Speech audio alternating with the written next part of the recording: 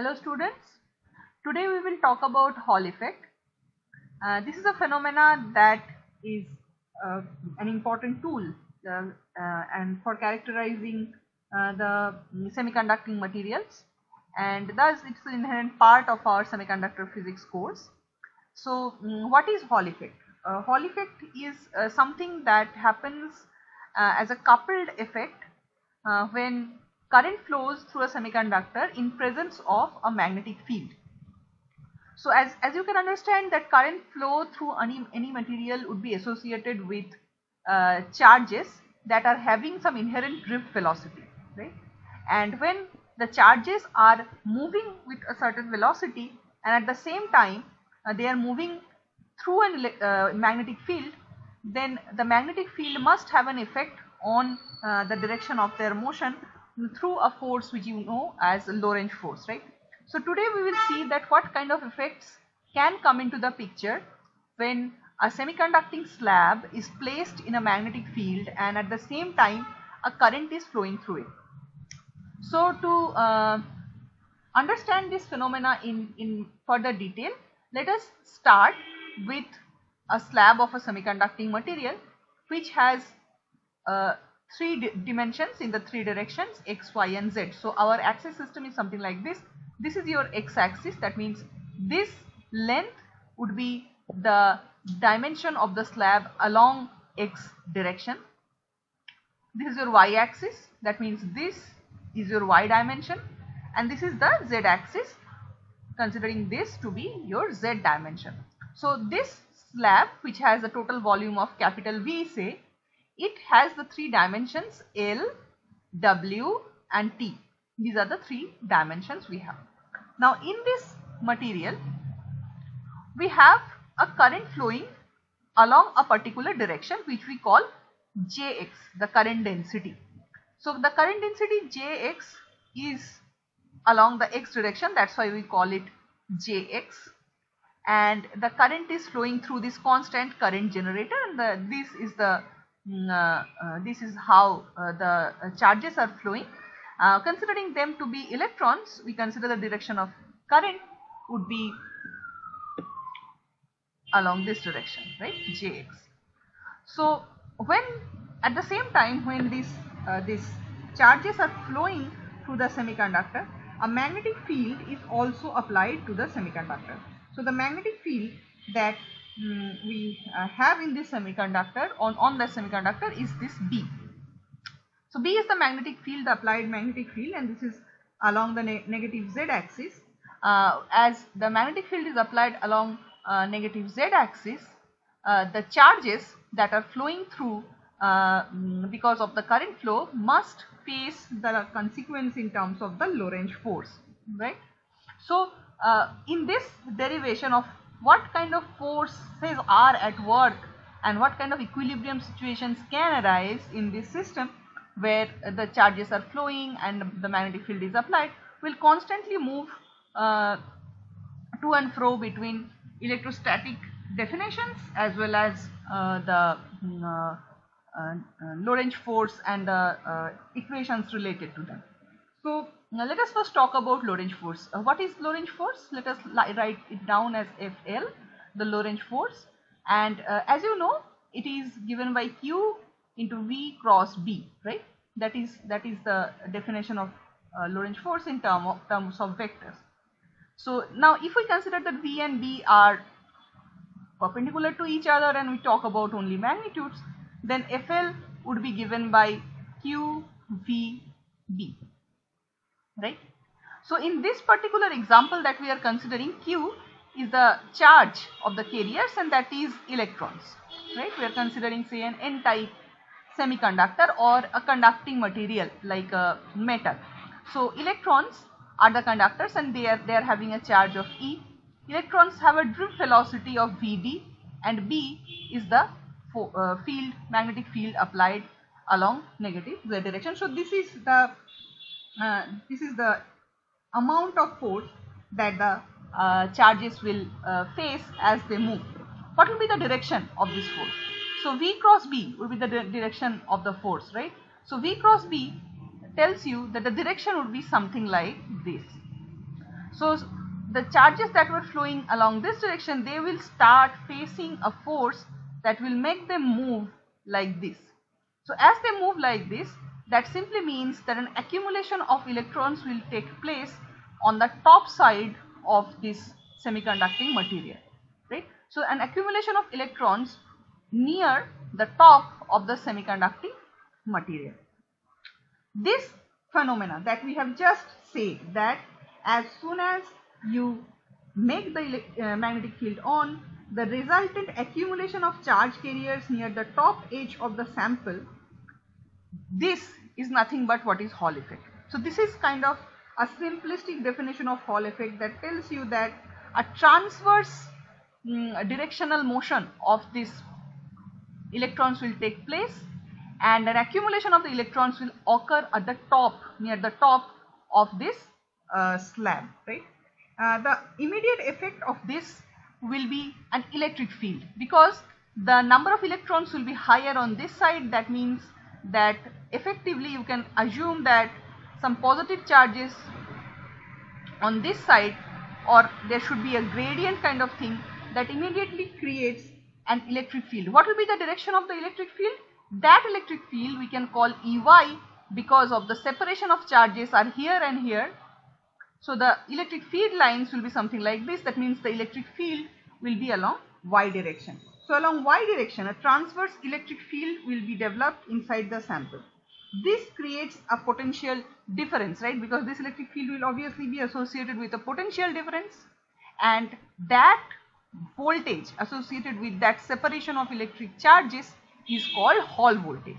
So Hall effect is basically the effect of this separation caused by this magnetic field and the Lorentz force, and creation of a transverse electric field, correspondingly also a voltage called Hall voltage, right? So if you measure from this side and that side, if you try to measure now, you will find a voltage difference between these two sides, the top and the bottom edge of the sample.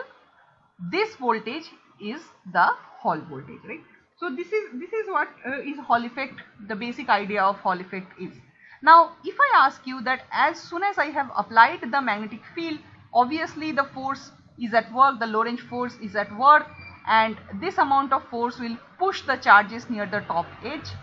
But how long this phenomena will go on? Will this go on forever? Constantly the negative charges will move that way and then accumulation of negative charges will take place? No, right? Because as soon as this starts happening, another force starts getting created. What kind of a force? An attraction between the positive end and the negative end. So that means as soon as an electric field gets developed, immediately a Coulomb attraction comes into the picture between the positive charges and the negative charges. They are inside the same material, right? So the Lorentz force pushes them apart, but the Coulomb forces developed immediately as they get separated, that will try to make them come together. So the force on the other side is the Coulomb force, and the Coulomb force is nothing but the electric charge times the electric field that is getting caused, that is being created by this effect, right? So this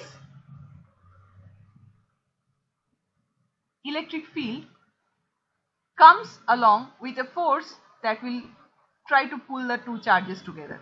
Now at one point these two forces will perfectly balance each other, and after that no further separation will take place. The system would reach an equilibrium. So in equilibrium condition we can write that Fc would be equal to Fl in terms of magnitude. Then what you can write is E will be equal to EVdB. Okay, so this is at equilibrium. At equilibrium these two quantities are equal.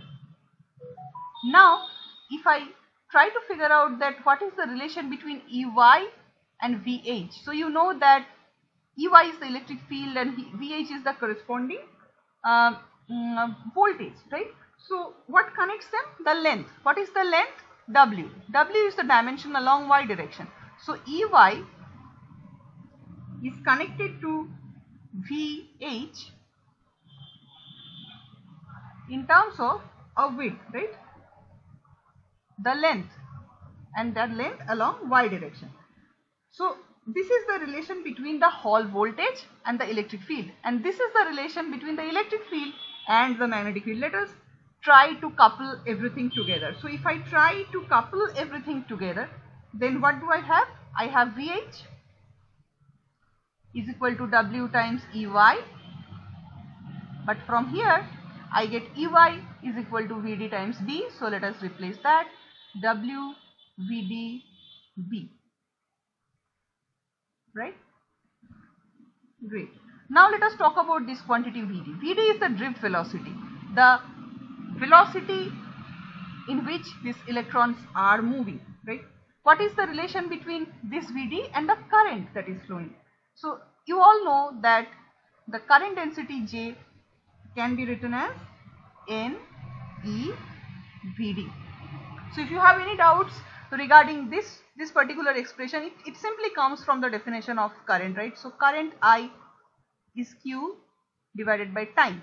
What is the total amount of charge present here? Suppose this entire thing has a volume of V, then the total amount of charge would be charge of individual carriers, number of the carriers per unit volume times the volume, right? So times the volume is all the three lengths, because I am considering this material which has a length of L, W and T in the three dimensions. So that multiplication of all three of them, right? So if I write them as A, that is the area, this area, times length, this length, right, divided by time, then this L by T represents nothing but the drift velocity. L is this length, right? And T is the time taken to cross this length. That means L by T will represent the drift velocity. So what you can write here is the current would be N, E, A and the drift velocity V. That means A, the area, W times T. When that comes on the other side, you get the current density J is equal to I by A is equal to N E V. So this is the way you can express J in terms of VD. So let us just replace the quantities in terms of the current density so that we can directly relate them. So if I want to directly relate them, then this is given by W, right? VD is given by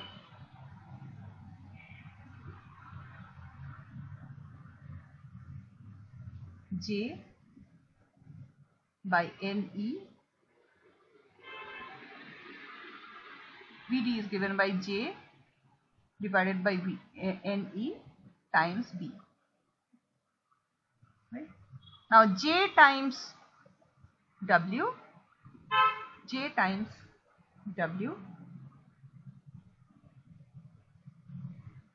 and divided by NE into V. Right? So what I can write here? I can write this in terms of the current. I can write this as I times B divided by N, E and the thickness T. Right? So this is your VH. This is the quantity VH. So that simply means that the current that flows through the sample, can be related directly to the voltage that is being developed across the material top and bottom surfaces because of the Lorentz force. The two forces EE, because of the Coulomb force and the Lorentz force, they balance each other and finally arrive at the point where you have this relation, that VH is equal to IB divided by NET. This is the relation that we have just derived, right? So what is the definition for Hall constant, RH? Hall coefficient or Hall constant is this quantity when you relate VH with the current directly in terms of I and B, the applied magnetic field and the current flowing through it. Right? So the relation between VH, that is the voltage developed, the current flowing and the magnetic field is connected by this constant RH and the thickness of the material. So comparing these two, you can directly see that RH, the Hall coefficient, is nothing but 1 by Ne, and this is a very important relation because the Hall coefficient directly gives you two information. First is that it talks about the concentration of the carriers and it also talks about the charge of the carriers. So that simply means that if you can measure this Hall coefficient, how will you measure this Hall coefficient? You will measure the voltage across, you will measure the thickness, you will measure the current flow through it, and you will supply a constant magnetic field through it. So as a constant current flows and a constant magnetic field is applied, you will see that what is the voltage being developed once the thickness is given to you. So all these four quantities are measurable or controllable from outside. So when you change these quantities and study the behavior to estimate what is your RH, you can equate that to 1 by Ne. So this is a very good way, very nice way to estimate that what is the carrier concentration and what is the charge or carrier's charge in the material that you are considering. Why am I highlighting the charge again and again? Because the p-type semiconductors and the n-type semiconductors have two different kind of material. They have two different kind of carriers, right? So depending on what kind of carriers you have, the sign of this quantity 1 by the RH that you find, that means the slope of this graph when you plot VH versus I, that would change, and it would tell you that what kind of charges, what kind of carriers are at work. Are they holes? Are they electrons? What they are? What kind of signs they have? Either a minus sign or a plus sign of this Hall coefficient will dictate that. At the same time, the carrier concentration will tell you that how many of the carriers are present there, which can be related to either it's a semiconductor or a metal or a good conductor or a bad conductor, and it will also can indicate the level of doping that you have in the material. So this is a very handy tool if you want to estimate that what kind of a semiconductor you are dealing with or what kind of doping levels you are dealing with in that semiconductor, right? So this is kind of a standard working formula for the Hall effect measurement, Hall voltage measurement, or Hall coefficient estimated. So let us stop here for today. You can just go through the derivation once again, do it once again, and try to figure out different kind of problems that can be formulated based on this working formula and all the derivations that we just did. Thanks.